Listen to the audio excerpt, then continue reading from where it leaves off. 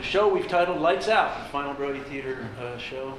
And we have a fantastic cast for you tonight of current and past ensemble members, people who've been with us over the last 22 years. Let's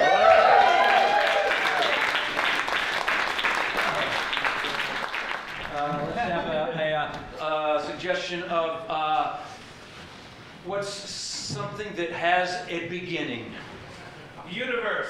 The universe. What a great suggestion. The universe.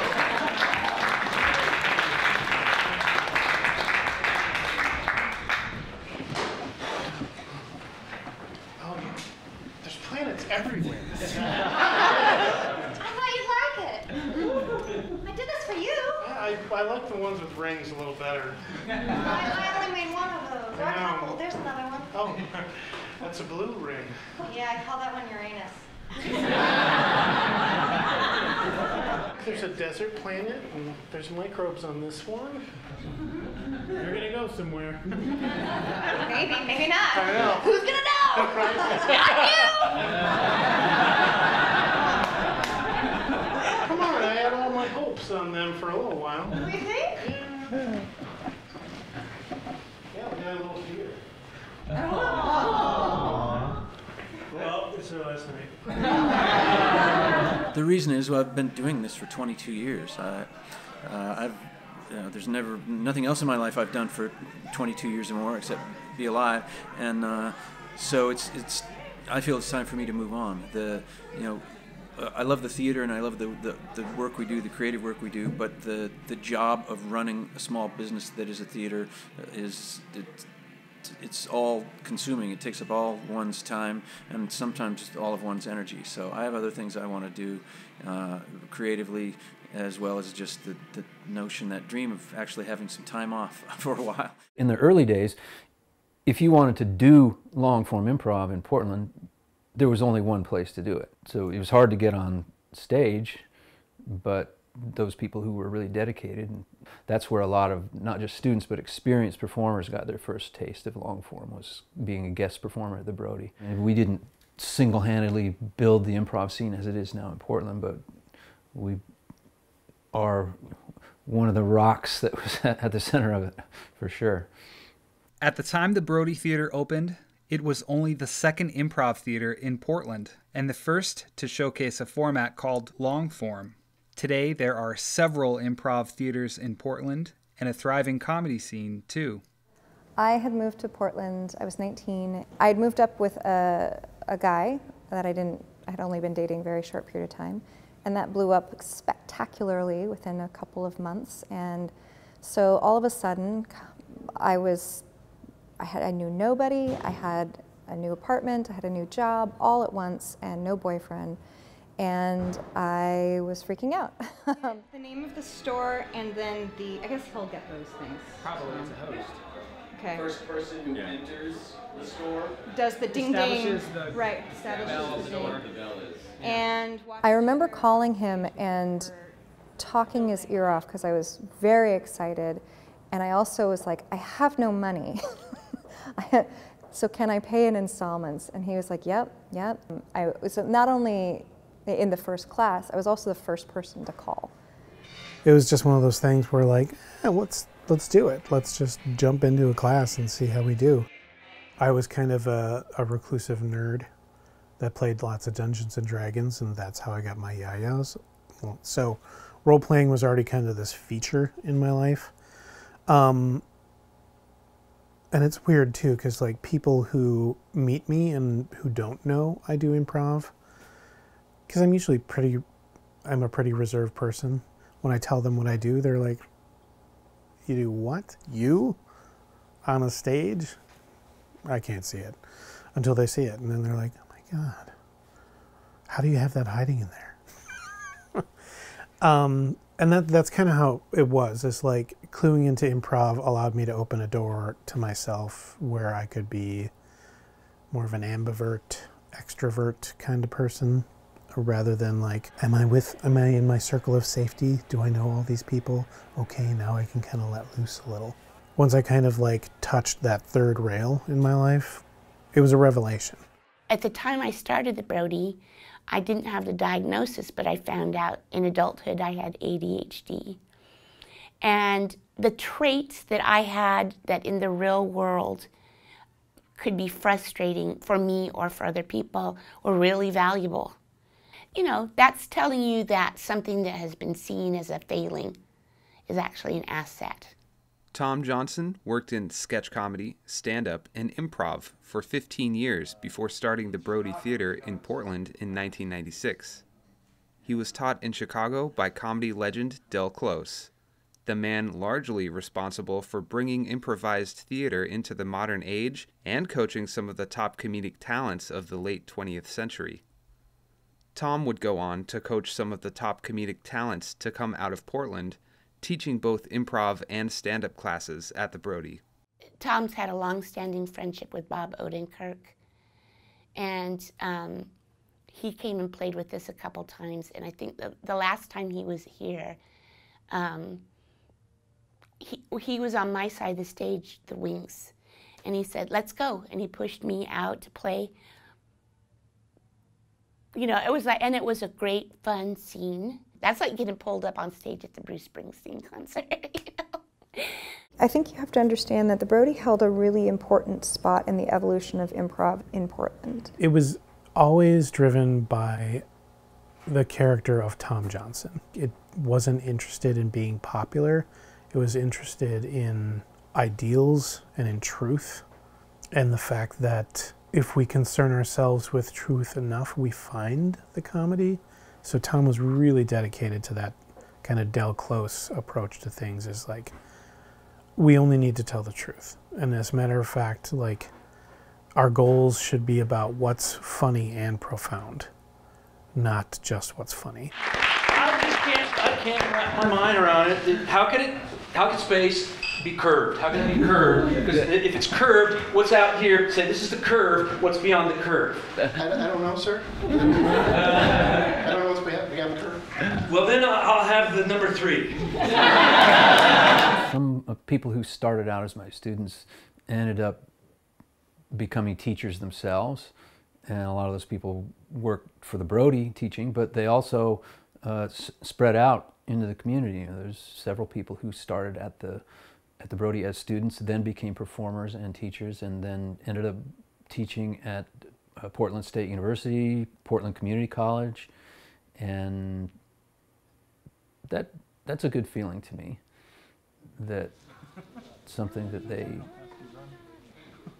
got involved with because they had an interest or a passion or were drawn to it, ended up being something that they then were able to continue to pass along to other people. I was just wondering, can you tell me a little bit more about your anthropology work? You know, what that does all have to do with improv. I understand you wrote a couple books about it, and can you tell me, can you just tell me a little bit about that? Modern industrial life has forced everybody to compartmentalize and disconnect from the organic world and connect to the technological world. And so part of what makes me say that is in teaching improvisation, I got to watch and guide that process and listen to all the commentary of like, I feel like I've woken up, I feel like I've found myself. And that was some of that had a lot to do with me as an anthropologist going like, there's way more here than anybody ever lets on to in a comedy class. And also just the fact that it can make almost every person feel that same thing means there's some universals here, and there's some wisdom to be gleaned by looking really closely at this. There's no question that I would have been a much more anxious, a lot more unable to negotiate social interactions. I mean, I'm just talking about the ways that it impacted me and my personality, but also, you know, being surrounded by, particularly those beginning years, there was kind of this group of young, they were older than me, 5-10 years older than me, people who were smart and educated and brilliant, and so they really kind of gave me a model of who I could be as I got older. we were talking tonight with some other people and how this has always been such a welcoming space that you know, don't really find a lot of places, whether it be at your work or sometimes within your own, you know, social circles. So this is always a great place to come and be completely uninhibited and your true self. The Brody Theater is the place where it all started. This place is awesome, and I love everyone I've met here, and I'm so thankful for everyone that I've met here and the things that I've learned and got to do. And yeah, sorry to see it go, but I love this place, and it will always live in my heart. Yeah. So, you know, Tom, I just wanted to thank you for all those years ago when that 30-year-old from LA showed up in the basement of the Bull Ring, probably wearing some silly leather jacket that really didn't seem like it was me. But yeah, you know, you took faith in me all those years ago, and I mean, it's really because of that that my life is what it is. I mean, I found my wife Lisa here.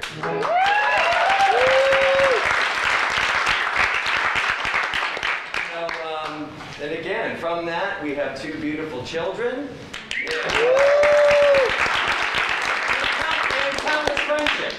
You know, so you know, I'm always in your debt for that, Tom, and I'm so grateful because being a part of the Brody has just you know, changed my life in many ways through opportunities both on the stage and off the stage. So for that, I'm just super grateful. And I'm probably not crying right now because I'm probably in heavy denial that this is happening. But Tom, thank you so much.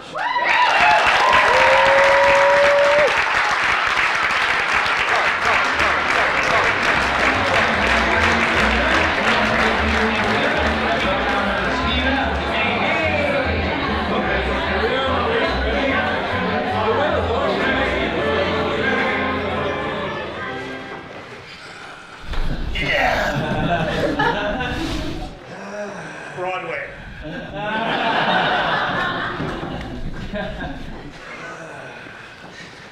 William Hurt. Tom Selleck.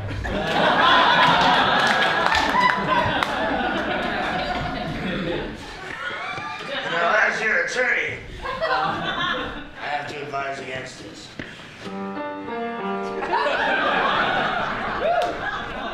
You stand a lot in the hot tub.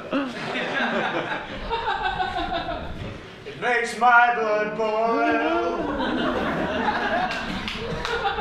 The water, your situation, this alcohol, it makes my blood boil.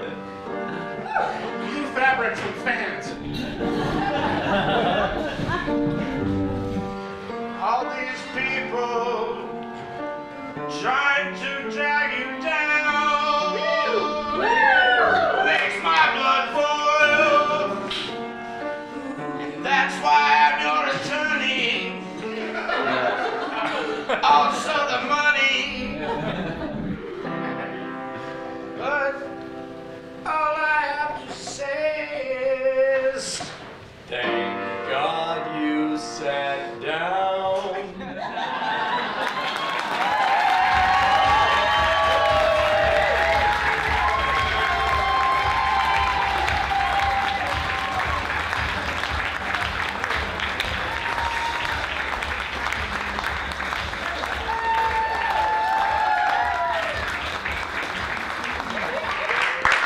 If there's one thing that we've learned this month is that the Brody has meant a lot of things to a lot of people. So what we've done over the past weeks and these last shows and email blasts is we've tried to capture as many sentiments that people have about the Brody and put them in a book.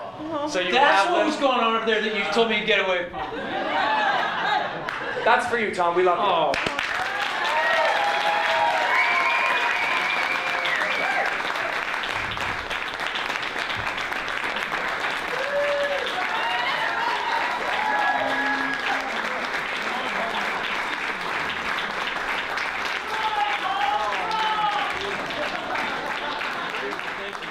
The hardest piece about, see, this is where I get a little teary. The hardest piece about losing the Brody is losing that space for connection. And improv does that, so I'm doing that elsewhere. But it was my sole focus for a very long time for it's the place for me to find people in my life who cared about me. I mean, it really is family. Don't, and erase that. Off the record, that was off the record. As someone who hadn't been like in the Brody since 2012, life kind of proceeded on. A lot of the old timers, the original Brody cast, have actually come together to kind of hang out monthly again. So in ways, it kind of led to people coming back together. I just think it has such a legacy. Something like the Brody is, you know, not so much a place as a community. It's really the people involved, the people who give their time and who have a passion, and being, you know, not just the artistic core, but I think the emotional core of a place.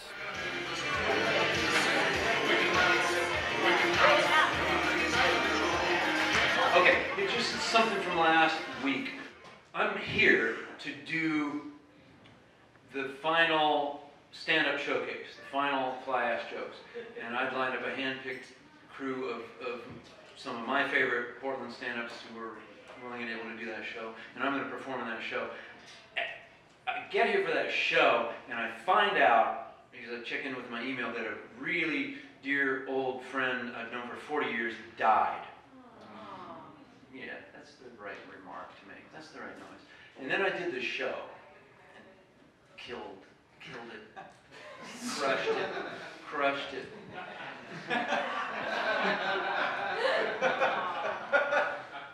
So anyway, this happened, right? The next day, I wake up, and the first thing I'm going to do is call the wife, the widow of my friend who had died. And before I did that, I went into the back room of my house to feed my cat, and I found him there dead. Yeah, exactly the reaction you should have. And so Mel and I buried Boris, who's been with me for 16 years, raised him as a kitten with an eyedropper, and unexpectedly for no known reason. And then I went out and did some shopping for the theater. And I went into the cash and carry and bought what I needed to buy for supplies I thought we would need for that weekend of shows. And I came back out, and there's a hearse parked next to my car with the engine running. Yeah, so I kind of looked up and went, I get it! I get it! And I've been thinking about this theater closing and the ending, and then Dick Schneider died, and then Boris died, and then there's a hearse in the fucking parking lot with the engine running right next to my car. And I went, all right. And I got in my car, and I started it up, and I looked over, and the driver's seat of the hearse is a guy I know who runs another improv club. I like. Sounds not, all right, okay, that's just Andy Barrett and his hearse. Everything's going to be all right.